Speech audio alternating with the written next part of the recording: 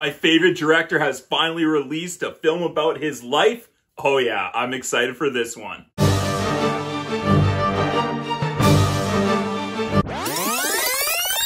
course, right as I'm about to film, my lightsaber decides to die on me.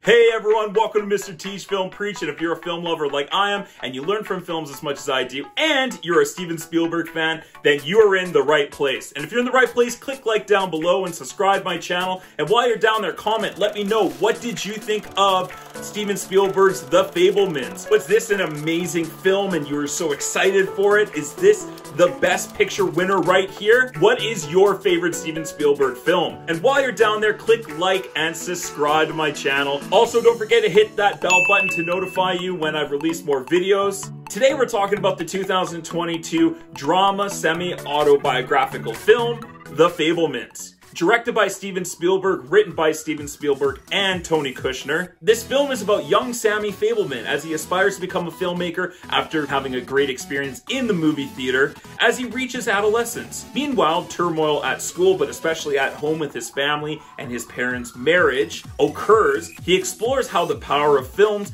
can help him see the truth and how he perceives his life and passion. I have to say, Steven Spielberg is my favorite director of all time. The fact that he's doing a movie at all, I'm excited. Second of all, a movie that he's doing semi-based off of his life, him growing up, I'm interested. Third of all, it is a coming-of-age story, which is my favorite, or one of my favorite genres of films out there. And lastly, this movie is about people being in love with films, about being a filmmaker, about being an artist. That alone hits me straight to the heart. I grew up making home videos, movies, just like Sammy Fabelman does in this film, with his family, his friends, using people in his life to be actors and help with like the special effects and things like that.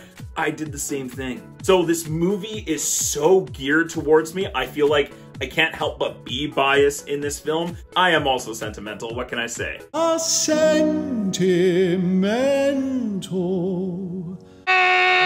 First of all, Steven Spielberg directed the hell out of this film. What a wonderful, wonderful vision. He finds ways to tell stories that are sweet, innovative, but also being crowd-pleasing and being able to balance art and spectacle and characters all into one. This has to be one of his best films in the last 10-15 years. When you have a story that's being told about this family and it feels small scale, but he is so visual and so big, this world feels imaginative and colorful and beautiful, seen through the eyes of a child. So you get that childlike innocence throughout this film and this wonderment, but also the harshness of reality at times, and Spielberg balances that so well, and he always has. That's why he is a multiple Oscar winner. He will probably win another Oscar this year. He just knows where to put cameras to capture shots. Characters feel multi-dimensional, realistic, even if they're in a little bit of a fantasy world at times, they still are grounded, and I love that about Spielberg. The script in this film is spectacular. I mean, he got Tony Kushner to pen this. It's like him and Tony Kushner have this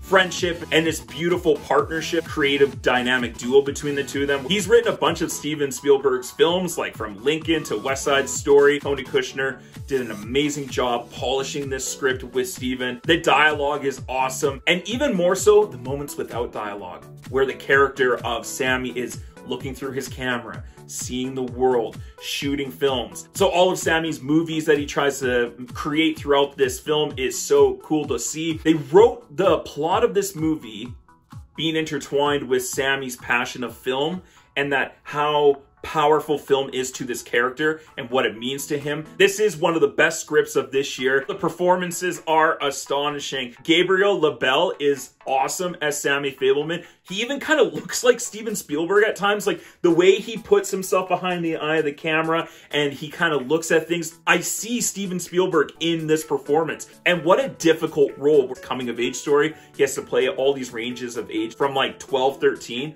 all the way into like his early 20s, and he does it so amazingly. There's a lot of emotional moments in this movie, and this character has to teeter on that line of being a kid, but like trying to be an adult, and then also dealing with this heavy secret that his family has, and what that does to him, and how he perceives the world, and when he gets out his camera, how does that affect him? Like, that's complicated emotions for such a young actor to play, and he handles it so well. So Michelle Williams is phenomenal in this movie. She plays his mother, and apparently when Steven Spielberg first saw Michelle Williams done up talking as his mom in this movie, he cried, he shed a tear.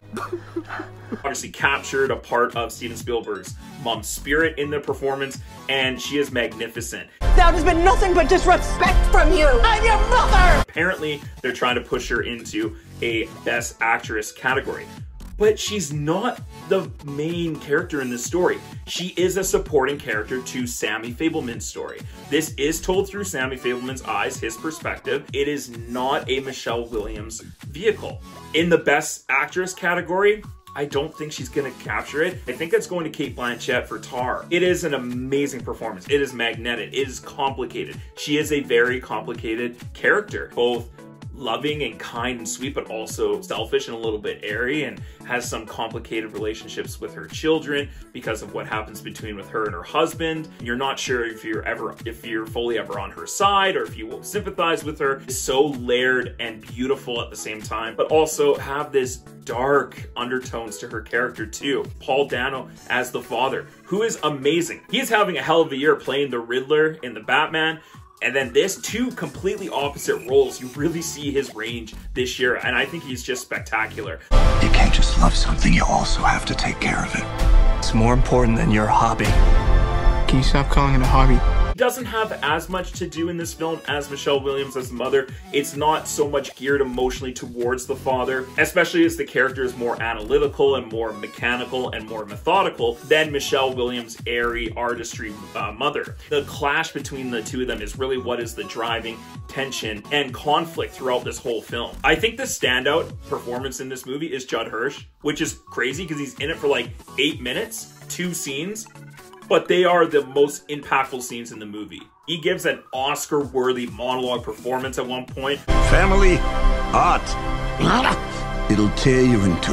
How he connects with Sammy and the things that he says are poignant to the character. I'm like getting emotional talking about it. Oh my gosh. It just got me. It was just so well written and so well executed. I loved when he showed up in the film, and I wish we got a little bit more of him in this movie. But when he is on screen, he knocks it out of the park. Home runs all the way. The whole cast in this movie brought their A game. I mean, they're in a Steven Spielberg film. Cinematography by Kaminsky is amazing. Set in the 1950s, 60s. And it is so beautifully shot. Production design by Rick Carter. This movie is gorgeous looking. The costumes are brilliant. The sound effects in this movie, oh man. It is scored beautifully by John Williams and a longtime collaborator with Steven Spielberg. It is an emotional roller coaster of a ride, and it is a 2.5-hour film, and that's maybe one of the downfalls. It's a little long at times considering this is a coming of age story. There's only about 10 minutes where this movie seems to drag just a little bit. This movie is almost perfect and beautiful all at once. All these different tones from his movies are kind of sprinkled all throughout this film. Like at one point there's a shot of Michelle Williams and there's rain coming down on the window. It's so reminiscent of the scene in the Jeeps in Jurassic Park, and the tone, the lighting and everything, paying homage to himself throughout his own personal film.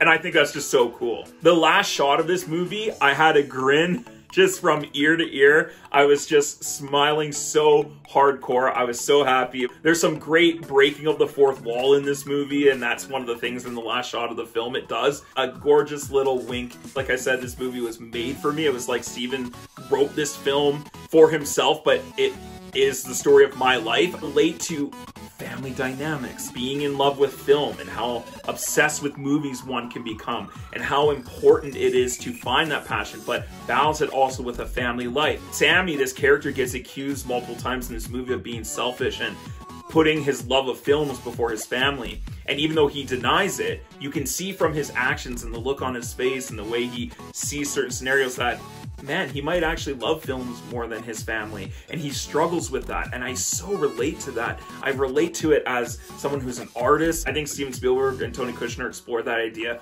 beautifully. This is Steven Spielberg's most personal film to date. There's some actual great comedic moments in this film, surprisingly funny at times, while also being realistic and true to the characters. I recognize that I am a little bit biased towards this film considering the subject matter is so up my alley, but still I think even if I remove myself from that situation, I can look at this film and go, it is brilliantly executed, well written. I don't really have that many complaints about it, just a lot of high praise. Steven Spielberg still has his magic touch, and he proves again with this movie why he is one of the best directors of all time. This was one of my most anticipated films of the year, and it ended up paying off beautifully. It'll for sure be on my top 10 list. I hope people go and check it out so they continue to make movies like this, original scripts, original stories. I can't quite give this movie an A+ and be the top of the class. It's just not quite there. So I'm gonna go ahead and give Steven Spielberg's new amazing film, The Fabelmans,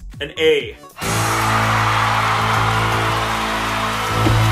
What did you think of The Fabelmans? Was this one of your favorite films of the year? Was this a modern Steven Spielberg masterpiece? And what is your favorite Steven Spielberg film? I would love to hear your thoughts and comments down below. And while you're down there, click like and subscribe to my channel. Also, don't forget to hit that bell button to notify you when I've released more videos. Thank you for joining me today on Mr. TH Film Preach. I hope you had a great time. Come back and check out some other reviews like She Said, Strange World, and The Banshees of Inisherin. Come back and check out some other videos, and we'll see you on the next one. Stay focused, stay awesome, and as always, let's get taught.